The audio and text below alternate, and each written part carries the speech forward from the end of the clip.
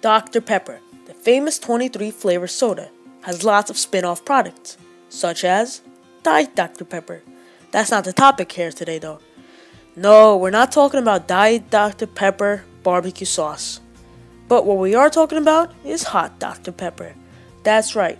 Anyway, you want to heat up a pan or anything and just pour a little Dr. Pepper in there as much as you want. That's it. Just take it off and pour it in your glass.